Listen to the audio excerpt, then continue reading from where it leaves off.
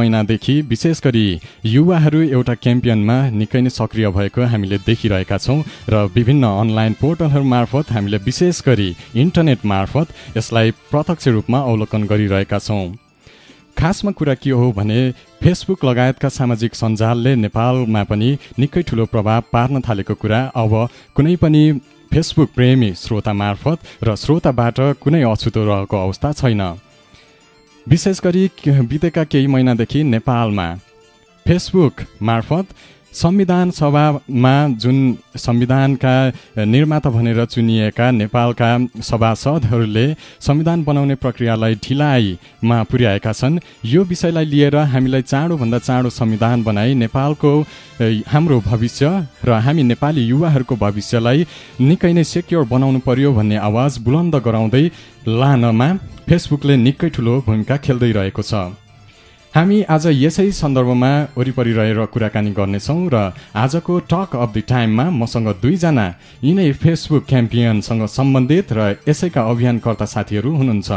म उहाँहरूलाई तपाईँ सामु सर्वप्रथम परिचय गराउँदैछु। तपाईँहरूको परिचय गराउनुहोस् न। म किरण तिमसिना, एपेक्स कलेजबाट बिसिए स्टुडेन्ट। नमस्कार, म Richa Palikhe, apex college BBA student. हजुर, अब अलिकता मैले भूमिका यहाँ श्रोतालाई सुनाइसकेँ। अब तपाईँहरू मार्फत यो तपाईँहरूको कज, हाम्रो कज भनौँ, अझ हामीले विगत केही दिनदेखि नेपालमा जसरी अरू राजनीतिक दलहरूले आफ्नो कार्यक्रम हुने बेलामा सहरका टोल टोलमा झन्डा फहराएर विशेष भित्ते लेखनहरू गरेर अनेक खर्च तामझाम गरेर हामी देखिरहेका छौँ आफ्नो कार्यक्रमहरू गर्ने र विविध जनतालाई दुःख शास्ति पनि दिइरहेछन् होइन। यो हिसाबलाई हेर्दाखेरि अब हाम्रो यो फेसबुकको अभियानलाई हेर्ने भने मात्र डिजिटल निम्तोको भरमा हामी भेला भएर बुलन्द आवाज बनाइरहेका छौँ। यो सन्दर्भलाई राख्दै तपाईँहरू यो कजको बारेमा, यो क्याम्पेनको बारेमा अलिकता हाम्रो श्रोतालाई परिचय दिनुहोस् न।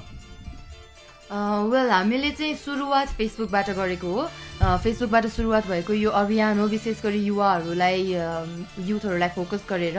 जस्तै धेरै युवाहरूमा अहिलेको समयमा आएर कस्तो एउटा चलन, एउटा बानी बसिसक्यो भने पोलिटिक्स भनेको एउटा घिनलाग्दो खेल हो, हामीले ध्यान दिने कुरा होइन, हामी जस्तो मान्छे त्यस्तोमा लाग्नु हुँदैन भन्ने विचारहरू चाहिँ अहिले प्रभाव भइराखेको समय थियो।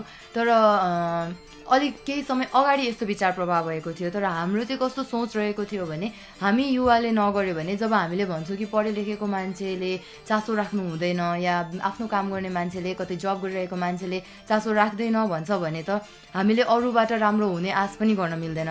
यदि हामीले आफूलाई शिक्षित भन्छौँ, हामीले देशको लागि देशमा केही गर्छौँ भन्छौँ भने देशमा के भइराखेको छ त्यो कुरामा चासो राख्नु पनि एकदमै जरुरी हुन्छ। यो सबै सोचेर युवाहरूको हामीले एउटा युवाहरूलाई अरू जागरुक बनाउनको लागि सुरु कसरी गर्ने भन्दाखेरि सबैजना अहिले धेरै जसो, सबैजना त नभनौँ होइन, धेरै जसो चाहिँ फेसबुक जस्तो यो इन्टरनेटको मिडियाहरूमा एउटा मिडियमको रूपमा लिएको हामीले फेसबुकलाई चाहिँ, त्योबाट आइडिया सुरु भयो र त्यहाँबाट हामीले इभेन्टहरू प्लान गऱ्यौँ। थुप्रैजना, हामीले सोचेको थिएनौँ यति समयमा हामी यति हुन्छौँ भनेर चाहिँ होस्, थुप्रैजना आयौँ र त्यहाँबाट चाहिँ हामीले फेसबुक बाहेक पनि बाहिरबाट पनि विस्तार गर्दैछौँ। हजुर, किरणजी हुनुहुन्छ एक युवा अभियानकर्ता। तपाईँको विचारमा र तपाईँहरूले यो फेसबुक दबाव अभियानलाई कसरी सुरु गर्नुहोस्, तपाईँ बताउनुहोस् न। खासमा यो चाहिँ हाम्रो एउटा एपेक्स कलेजको MBA पढ्ने दाइ उमेश घिमिरेले चाहिँ, हामी जतिजना हुन्छ मेरो साथीहरू 25-50 जतिजना भए पनि एकदमै विरक्तिएर कि अब MBA पढ्दै हुन्छ, उहाँ आफ्नो काम छ, जाँच छैन, सबै कुरा छोडेर यो जुन हाम्रो पोलिटिकल अलिक क्राइसिस छ नि हो त्योबाट एकदमै विरक्तिएर उहाँले चाहिँ अब हामी सडकमा जान्छौँ, हामी जतिजना हुन्छ मेरो साथी 25-50 जतिजना हुन्छ, हामी झन्डा बोकेर त्यहाँ विरोध गर्न जान्छौँ, नारा लाउन भनेर उहाँले सबभन्दा सुरुमा सोच्नुभयो। अनि उहाँको सोचाइबाट हामी धेरैजना प्रेरित भए। मैले उहाँलाई भेटेँ पर्सनली, अनि हामी धेरैजना 10-15जनाको एउटा ग्रुप फोर्स बनायौँ सबभन्दा सुरुमा। अनि त्यहाँदेखि हामीलाई 20-25-50 नलगौँ, यसलाई हामी 25-3000 को सङ्ख्यामा लगौँ न। हामी युवामा त्यो शक्ति छ कि हामी एकदम दबिएर बसिरहेको वर्ग भइसक्यो कि अब मास्टर्स पढ्छौँ, ब्याचलर्स पढ्छौँ, लास्टमा गएर के गर्ने, बाहिर जानुपर्छ, हामीलाई कुनै अप्सन छैन। म एउटा बिसिए स्टुडेन्ट हो, मैले पढेर पछि कहाँ काम गर्ने, यो त हाम्रो जब क्राइसिस भइसक्यो, पोलिटिकल क्राइसिसबाट हाम्रो त एउटा भविष्य नै छैन जस्तो कि। मेरो क्लासमा पनि एउटा इक्जाम्पलको रूपमा हेर्नु, सुरुमा हामी 48जना विद्यार्थी थियौँ, घट्दै घट्दै घट्दै घट्दै गएर अब त्यो हाम्रो 24-25मा पुगिसक्यो। किन? कारण एउटै छ, सबैजना विदेशी रहेका छन्।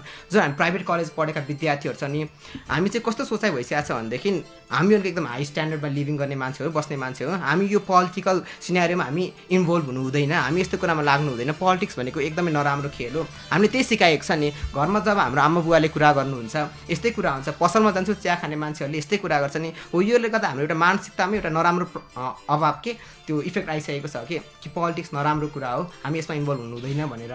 हजुर, भनेपछि अब नेपालमा युवाहरू जाग्ने अवस्था आएको तपाईँ देख्नुहुन्छ? हो, एकदमै। यदि युवा जाग्दैन भने अब हाम्रो देश चाहिँ यो तल झरे पुग्ने अवस्था भइसकेको छ। हजुर श्रोता, हामी यति बेला 9 ज्योति FM 88.2 मेगाहर्जको यो तरङ्गमा टक अफ द टाइममा कुरा गरिरहेका छौँ। नेपालमा विशेष गरी फेसबुक आन्दोलन भनेर भन्न मैले रुचाएँ तपाईँलाई। फेसबुक मार्फत आन्दोलन गरी नेपालमा आफ्नो भविष्य खोज्नका लागि तयार यी युवाहरूको बुलन्द आवाज आज तपाईँले सुन्नुहुनेछ र हामी यसै विषयमा छलफल गर्नेछौँ। जी हामी कुरा गर्दैथ्यौँ यति बेला हामीले अहिलेसम्म कस्तो एचिभमेन्ट पायौँ त यो इभेन्टबाट, र त्यसमा मैले भन्दै थिएँ हामी आउन पाउनु नै सबैभन्दा ठुलो अचिभमेन्ट हो जस्तो लाग्यो। किनभने जहाँ इच्छा छ त्यहाँ उपाय हामीलाई हाम्रो घरबाट या कसैले रोक्न सक्नु भएन र हामीमा विश्वास थियो कि हामीले सही काम गरेको छौँ, त्यसैले हाम्रो पेरेन्ट्सलाई कन्भिन्स गऱ्यौँ र अहिले हामीलाई कसैले रोक्नु पनि हुँदैन, खुसी साथ पठाउनुहुन्छ र यति हामीले विश्वास दिलाइसक्यौँ कि हामीले गरेको कुनै पनि कार्यक्रम शान्तिपूर्ण नै हुन्छ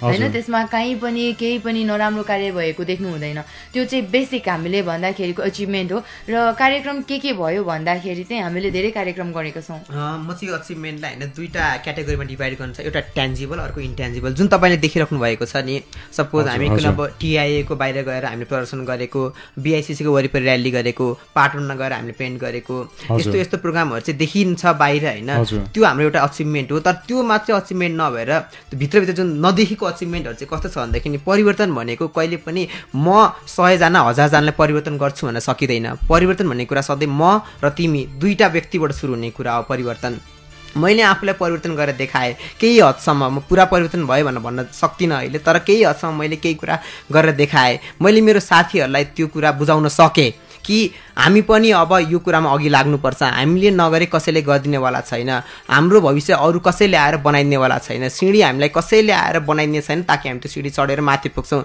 त्यो सिँढीको एक एक इँटा भनेको हामी आफैले लगेर जोड्नुपर्ने कुरा हो भनेर मैले आफूले बुझेर मैले त्यो आफूले बुझेको कुरा आफ्नो साथीहरूलाई भन्न सकेँ, सम्झाउन सकेँ। र म मात्रै नभएर अब सबभन्दा सुरुमा त सायद म एक्लै थिएँ होला अगाडि बढ्ने, तर अहिले मसँग मेरो 100औं साथीहरू अगाडि आइसकेका छन् के, र उहाँहरूसँग अरू उहाँको 100औं साथीहरू हुन्छन्, एउटा नेटवर्क फर्म हुँदै गर्छ कि मैले एकजनालाई गर्छु परिवर्तन, अर्कोले अर्कोलाई परिवर्तन गर्छ। हो, यो चाहिँ मलाई एउटा अचिभमेन्ट, एकदमै ठुलो अचिभमेन्ट जस्तो लाग्छ है। किनकि सबभन्दा सुरुमा त सडकमा आउने, र्याली गर्ने, नारा पनि बरु आफ्नै घरमा बस्ने, रमाइलो गर्ने, त्यस्तो जुन सोचाइ थियो नि त्यो सोचाइ अहिले परिवर्तन भइसक्यो कि त्यो सोचाइ परिवर्तन हुनु नै हाम्रो एकदमै ठुलो अचिभमेन्ट जस्तो लाग्छ मलाई चाहिँ। हजुर, अब रिचाजी हामीले अचिभमेन्ट यो गऱ्यौँ त्यो गऱ्यौँ भनेर कुरा गरिसक्यौँ। अब हरेक इभेन्टमा हामी त्यसको अपवाद त देख्छौँ नि होइन, त्यसको प्रभाव हामी देख्छौँ, नेगेटिभ पक्ष पनि देख्छौँ इभन होइन। अहिलेसम्म यो क्याम्पेनलाई यहाँसम्म ल्याइपुर्याउँदा तपाईँहरूले त्यस्तो केही देख्नु भएको छ? हजुर, अब धेरै पटक चाहिँ हामीले कुनै एक्टिभिटी गरिसकेपछि हामीले फेसबुकबाटै पनि धेरै जस्तो त फेसबुकमै क्वेसन्सहरू सुन्छौँ, जस्तै यस्तो गरेर के फाइदा, यस्तो गरेर के फाइदा भनेर बेसिकली देखिने चाहिँ कतिपय मान्छेहरू, कतिपय साथीहरूको विचारमा यो गरेर कुनै फाइदा छैन भन्नुहुन्छ, तर हामी चाहिँ जे भइराखेको छ त्यो कुरामा एकदमै अप्टिमिस्टिक छौँ। हामीले यो गरेर केही न केही परिवर्तन ल्याउन सक्छौँ र अहिलेसम्म भएको अचिभमेन्टमा हामी खुसी छौँ, त्यसैले सकेसम्म उहाँहरूलाई कन्भिन्स गरिरहेका छौँ। तर त्योभन्दा अन्यथा अरू त्यति मलाई लाग्छ, किनभने यसमा सबै जागरुक भएर लागेको अवस्था छ, किनभने सबैजना यो नेपालको पोलिटिक्स भन्दा भिन्न केही चाहन्छन्। विशेष गरी युवाहरू आफ्नो भविष्य सुरक्षित चाहन्छन्। नेपालमा राजनीति गरेर यो ढाँटेर भनौँ, अझ 1-2 दिन ढाँटेर आश्वासन दिएर केही पनि हुनेवाला छैन। अब आफै लागौँ भन्ने युवाहरूको जमात नै भन्न यसलाई कुनै अप्ठ्यारो पर्दैन जस्तो लाग्छ होइन। अब यो अवस्थालाई हेर्दा तपाईँहरूले अघि भन्नुभयो सुरुमा साथीहरूलाई कन्भिन्स गराउन गाह्रो हुन्थ्यो, पछि अभियानमा सहभागी हुँदै गएपछि राजनैतिक दलले गर्ने आन्दोलन भन्दा फरक किसिमको इभेन्ट देखेपछि उनीहरूमा केही चेन्ज आएको उदाहरण छ तपाईँहरूसँग? हजुर, मैले अब मेरै 1-2 जना भाइहरूलाई पनि सुरुमा चाहिँ लिएर जाउँ भनेर उनीहरूसँग कुरा गरेको थिएँ यो कार्यक्रममा। सुरुमा उनीहरूले के भन्थ्यो भने लट्ठीसट्ठी हान्दा यताउता होला, जान्न भनेर आउन मान्दैन थियो, मलाई पनि नजानु भन्थ्यो। मैले के भन्थेँ, म एक्लै छुइनँ, लट्ठी नै खाए पनि जेसुकै भए पनि मलाई थाहा छ सही कामको लागि गरिरहेको छु, म एक्लै छुइनँ भनेर म चाहिँ एक्लै नै गएँ। त्यो बेलामा जाँदा एक्लै थिएँ, सुरुको पटक म यो कार्यक्रममा जाँदा एक्लै थिएँ, एक्लै यो हिसाबले थिएँ कि घरबाट एक्लै निस्केको थिएँ र त्यहाँ भिडमा पुगेको थिएँ, कसैलाई चिनेको थिइनँ। तर अहिले म एक्लै छुइनँ, सबैजना आफ्नै हुनुहुन्छ त्यहाँ। र त्यसपछि मेरो भाइहरूले, मेरो दाजुभाइहरू हुनुहुन्थ्यो, उहाँहरूले पनि जोइन गर्नुभएको छ। भनेपछि सबै आफै बुझेर जागरुक भएर अगाडि बढ्दैछन् एउटा उत्साहको साथमा। यही भन्न कुनै पनि चिजको पोजिटिभ र नेगेटिभ, राम्रो नराम्रो पक्ष हुन्छ, पक्का पनि। तर लामो समयमा त्यो चिज धेरै मात्रामा राम्रो चाहिँ छ कि नराम्रो चाहिँ छ, सबैले देख्ने आफै नै देख्दो रहेछ। हजुर हजुर। त्यसको लागि हामी सायद धेरैजनाको इच्छा जे रहेको थियो त्यही रिप्रेजेन्ट गरेर गर्न सकेको हामी अहिलेसम्म चाहिँ सफल भएको छौँ, भविष्यमा नि सफल हुने कोसिस गर्छौँ, त्यसैले साथ पाइ नै रहेको छ। हजुर, अब हामी लगभग कार्यक्रमको अन्त्यतर्फ छौँ यति बेला। अब हामीले यत्रो बेर कुरा गऱ्यौँ फेसबुक मार्फत आन्दोलन गर्ने तपाईँहरू एक्टिभिस्ट हुनुहुन्छ, दबाब दिने सकारात्मक र पोजिटिभ कुराहरूले युवाहरूलाई आफ्नो जागरुकता भित्रै मनदेखि बाहिर निकाल्न आह्वान गर्दै हुनुहुन्छ। तपाईँहरू आवाज पनि दिनैपिछे बुलन्द भइरहेको हामीले देखिरहेका छौँ होइन, बाहिर देख्न पाउँछौँ हामी। फेसबुकको त्यो डिजिटल रूपमा मात्रै सीमित छैन, हामी बाहिर पनि भेला हुन्छौँ, युवाहरू कहिल्यै नदेखेका नचिनेका युवाहरू कुनै पनि इभेन्ट गर्न तयार छौँ, तर त्यो जहिले वैचारिक इभेन्ट र जहिले सकारात्मक। र नेपालको राजनीति विशेष गरी अहिले संविधान सभाको विषयलाई लिएर अगाडि छौँ। अब संविधान सभा बाहेक हामी यसलाई कुन कुन रूप लिन सक्छौँ, जस्तो एक्सपेक्ट पोलिटिक्स चाहिँ हामी कता लान सक्छौँ, छोटकरीमा भनिदिनुहोस् न। हामी पोलिटिक्स मात्रै, यो संविधान सभा मात्रै नभएर हाम्रो देशमा भएको अरू धेरै इस्युहरू छन्, जस्तै कि हाम्रो देशले 40 वर्ष अगाडि खाद्यान्न आयात गर्थ्यो, बाहिर एक्सपोर्ट गर्थ्यो खाद्यान्न प्रडक्टहरू। इन्डिया भयो, north Korea, south Korea, Thailand जस्तो मुलुकहरूमा हाम्रो पहिले एक्सपोर्ट गर्थ्यो। अहिले आएर हाम्रो के भइसक्यो, त्यो त हाम्रो अहिले मेजर इम्पोर्ट भइसक्यो। हाम्रो 3 करोड जनतामा 1 करोड जनता त भुकमरीले मरिरहेका छन् अहिले। हामी अहिले यहाँ क्याफेमा गएर मजाले कफी खाँदै होला, क्यापेचिनो खाँदै होला, के पिज्जा खाँदै होला नि, तर त्यही समयमा कोही हाम्रो देशका हामी जस्तै युवाहरू भोकमरीले छटपटिरहेछन् भन्ने हामीले कुरा अब बुझ्नुपर्छ। यस्तो एवेरनेसहरू हरेक युवामा अब गएर बस्नुपर्छ कि हामीले अब केही गर्नुपर्छ। म मात्रै होइन यो देशमा बाँच्ने भनेको, म जस्ता अरू 3 करोड जनता छन्, हामीले सबैको बारेमा अब सोच्नुपर्छ। अनि त्यो मात्रै नभएर अहिले कस्तो ट्रेन्ड भइसकेको छ भनेदेखि नि, अघि हामीले फुड त पहिले एक्सपोर्ट गर्थ्यो, अहिले इम्पोर्ट गर्ने भइसक्यो होइन। अनि हाम्रो देशको प्रोजेक्टहरू जुन छ नि, ठुल्ठुलो प्रोजेक्टहरू चाहिँ स्किल ह्युमन पावर छैन भनेर पोस्टपोन भइरहेको छ, कति ठुल्ठुलो प्रोजेक्टहरू। तर के हामीले एउटा कुरा सानो ध्यान दिएको छौँ, अहिले हाम्रो one of the major export भनेको स्किल ह्युमन पावर भइसक्यो। स्किल मात्र unskilled plus skill human power भइसक्यो। अब अनस्किलहरू खाडी मुलुकमा जान्छन्, स्किलहरू अस्ट्रेलिया, युएस र युकेतिर जान्छ कि यो ट्रेन्डलाई चाहिँ अब हामीले परिवर्तन गर्नुपर्छ र त्यसको लागि हामी भनेपछि एक्सपेक्ट पोलिटिक्स चाहिँ हामीले यो अहिले जसरी तपाईँहरूको अहिले नगरे कहिले मैले रातो टी सर्टमा तपाईँले प्रिन्ट गरेको देखिरहेको छु तपाईँको क्याम्पियनको, अझ हाम्रो क्याम्पियनको भनौँ, अहिले नगरे कहिले हामीले नगरे कसले भन्ने यो एउटा नारा लेखिएको छ यहाँनिर होइन। यसै विषयमा आज हामीले छलफल गऱ्यौँ। अब यो अभियानमा सहभागी हुन चाहने युवाहरू कसरी सहभागी हुन चाहन्छन्, छोटकरीमा भनिदिनुहोस् न रिचाजी। हजुर, हामीले चाहिँ अहिलेसम्म फेसबुकमा मात्रै सीमित रहनु परेको छ, जसले गर्दा धेरैजनालाई अप्ठ्यारो परिरहेको होला होइन। रविनजीलाई पनि केही हदसम्म अप्ठ्यारो थियो, यस्तै भनिराख्नु भएको छ र त्यसमा हामीले अरू फर्दर प्रयास गर्दैछौँ होइन। जे होस्, खुसी लाग्छ धेरैजनाले आउन चाहनु भएको छ र चाँडै हामी चाहिँ अरू उपायहरू खोज्दैछौँ। अहिलेको लागि चाहिँ हामी कलेजहरूमा प्रोग्राम गर्ने प्लान्सहरू, युथहरूलाई जागरुक बनाउँदै हुनुहुन्छ कलेजमा गएर। अब हामी कार्यक्रमको अति नै अन्त्यमा छौँ, निर्धारित समय सकिन लागेको छ। अब अहिले नगरे कहिले, हामीले नगरे कहिले होइन, हामीले नगरे कसले गर्ने, या त ज्याला पुरा ल्याऊ, संविधान दियौ अब हामीलाई, हाम्रो ज्याला त पुरा लिइसक्यौ भनेर हामीले बुलन्द आवाज गराइरहेका छौँ फेसबुकमा।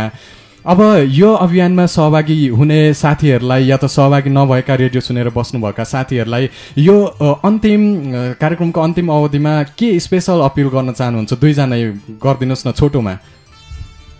परिवर्तन भनेको कहिले पनि एकैचोटि वात्य आउने कुरा होइन। परिवर्तन भन्ने कुरा एक स्टेप हुँदै आउने हो। पहिला म हुन्छु परिवर्तन, अनि तपाईँमा त्यो परिवर्तन आउँछ। हामी 2 जनाबाट आउने परिवर्तन हो सधैँ। सो तपाईँ म परिवर्तन हौँ र तपाईँले अरूलाई परिवर्तन गर्नुहोस् र एक भएर हामी देशको लागि अगाडि बढौँ। हजुर, र आफूमाथि विश्वास राख्नुहोस् अनि अलिकति पोजिटिभ भाइब्सहरू क्रिएट गरेर हामी पोजिटिभ वेमा सोच्यौँ भने धेरै चिजहरू उपलब्ध गर्न सक्छौँ। सबै चिजको नेगेटिभ पोजिटिभ पोइन्ट्स हुन्छ। नेगेटिभ कम भएको र पोजिटिभ धेरै भएको चिजलाई साथ लिएर कुनै पनि एउटा चिज हामी नै भन्ने छैन। तपाईँको अर्को विचार छ भने कुनै पनि आफ्नो विचारलाई चाहिँ लिएर मलाई पोलिटिक्स चाहिँ मन पर्दैन भनेर होइन, कुनै एउटा पक्ष समातेर अगाडि बढौँ। हस्, यहाँहरूको समयको लागि धेरै धेरै धन्यवाद। आशा गरौँ यो हाम्रो अभियान निकै नै बुलन्द ज्वलन्त रूपमा अगाडि बढ्नेछ। आफ्नो अमूल्य समय दिनुभयो कार्यक्रमको लागि, तपाईँहरूलाई धेरै धेरै धन्यवाद। धन्यवाद। हजुर श्रोता, आज हामीले फेसबुक मार्फत आन्दोलन गर्न एकदमै तत्पर र